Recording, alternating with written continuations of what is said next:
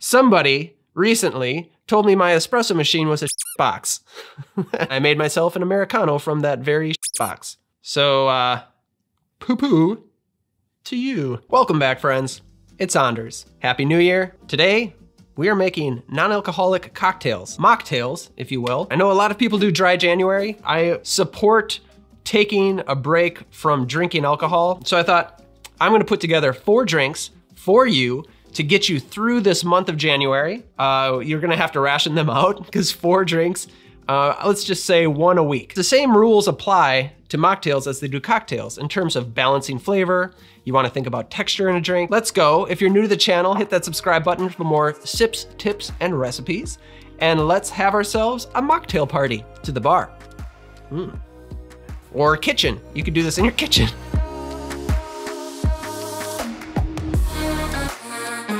Number 1, spa water. I did not come up with this one. This is not an original mine. It's been around, but this is how I do it. It's a nice, easy drinking cocktail that I like to do in a julep cup because it makes it fun. And you can sit back, feel like you're at a spa somewhere, getting your nails did. To make the spa water, grab yourself a julep cup, add 4 cucumber slices, 4 to 6 mint leaves. In my case, I'm doing 6 leaves. Half an ounce of simple syrup. I'm doing a semi-rich syrup, so it's 1.5 parts sugar to 1 part water. And then 1 ounce of fresh lime juice. Give that a quick muddle, just to break everything up. Then add a little bit of crushed ice. Pour in 2 to 3 ounces of soda water. Give it a little stir. Top it off with a mound of more crushed ice. So it looks like a julep. You can give it a mint sprig for garnish and a cucumber slice. Sip on this, and you are instantly transported to a spa on a beach somewhere. So relaxing. Number 2, Basil Orgeat lemonade. Orgeat lemonade is a wonderful thing, and I would make this all the time at the bar for people who didn't want to drink because you have this floral almondy syrup with bright lemon, and it's wonderful. I'm adding basil to that. If you need an easy Orgeat recipe, I've got one for you. Just saying. Look, we're gonna do this one on crushed ice too, but you don't have to. It's up to you. To make this drink, take 1.5 ounces of Orgeat, and 1.5 ounces of lemon juice, and 4 basil leaves. I've got a good sized basil leaves here. And you can add more or less of any of these things. Throw it into a shaking tin, shake it up. When you're shaking these up, you don't need to shake them for very long, just to incorporate everything. Without alcohol, the drink is gonna wanna freeze up and turn to slush rather quickly. Now, take a large piece of basil, put that on the bottom of a glass, and cover it with crushed ice.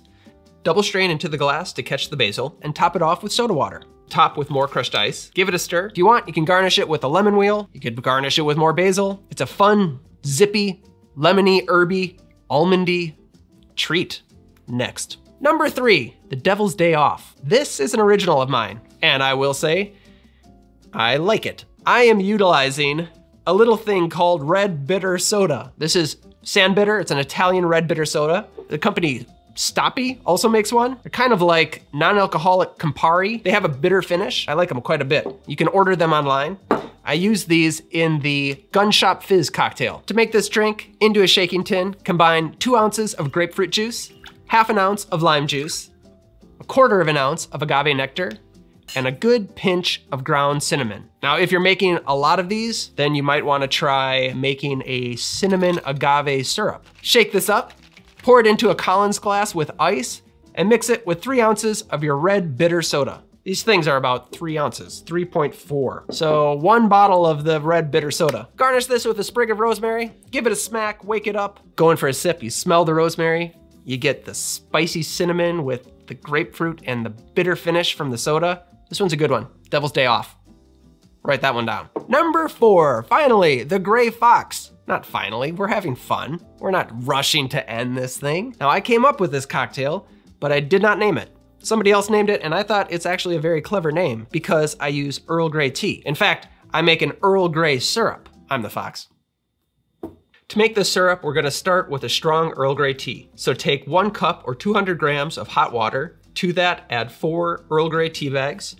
Let that steep for 10 to 15 minutes. We want a good strong tea. Once that's done, we can remove the tea bags, squeeze out every last bit of the tea because we want every bit of liquid and flavor, and add 400 grams of sugar. This is gonna be a rich syrup, so it's 2 parts sugar to 1 part liquid. Then put that on low heat. We're gonna stir this to dissolve all the sugar. As soon as the sugar's dissolved, take it off the heat, let it cool, and the syrup is complete. Now, to make the Gray Fox, you'll want 1 ounce of that rich Earl Grey syrup, 1 ounce of fresh lemon juice, 3/4 of an ounce of aquafaba or chickpea water. If you want, you could add an egg white, but I prefer the aquafaba. Give that a dry shake. That'll help whip up that aquafaba.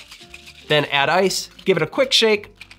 Then into a Collins glass, add a little bit of tonic water on the bottom, maybe 1 ounce on the bottom there. Then double strain into the glass over the ice and top it off with tonic water. You're gonna want to be very careful because it wants to foam up quite a bit, but that's what's fun about it. And give it a little lemon zest on top. I've enjoyed this one with a sprig of thyme. It's fluffy. The Earl Grey syrup with the tonic water, I think is a great match. Have fun with these. I'm sorry I didn't have any shrubs for you. Shrubs are a great non-alcoholic option. Maybe one day we'll make shrubs. All right, well, hey, thanks again, everybody. Like and subscribe. Hey, like and subscribe. Now get out of here.